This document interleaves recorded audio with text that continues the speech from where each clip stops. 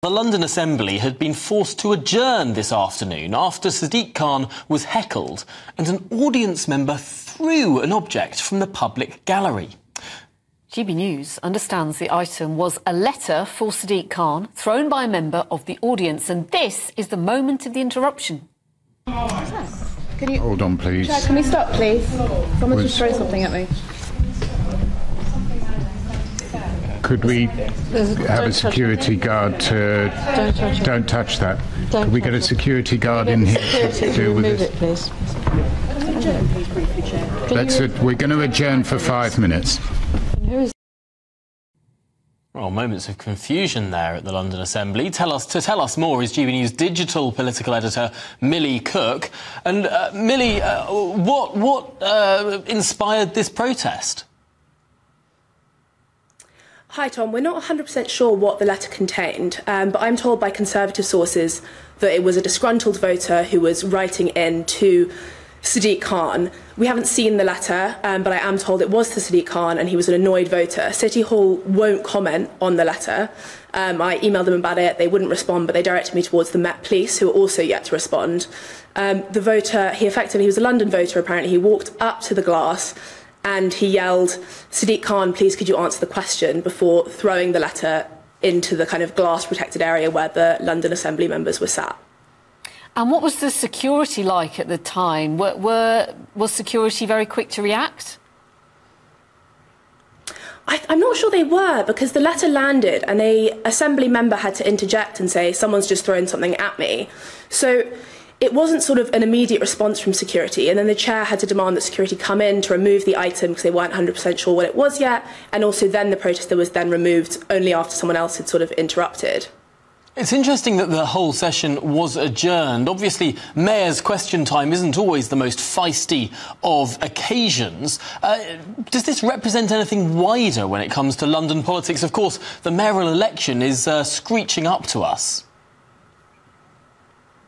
I think it does, you know. In recent weeks, we've seen a lot more heated events at especially things involving Sadiq Khan, mainly surrounding ULEZ. So just last week, we saw People's Question Time, which was the chair had to almost stop the event. He threatened to kick out all the audience because there was so much heckling and so much shouting. Most of it was around anger towards ULEZ. At one point, the entire audience, or at least a significant proportion of it, were yelling, "Get Khan out." And I think it was it gathered momentum as people got more lively and the event went on. But a lot of it was surrounding anger about the expansion of ULEZ across London. Have we heard anything from Sadiq Khan since this incident? Has he given any public comment about it, Millie? No, I don't think he has. And when I went to City Hall for comment, we haven't actually heard from them yet. They just said, "We won't comment and we're passing it on to the Met Police." Well, the Metropolitan Police looking at it. No comment from Sadiq Khan.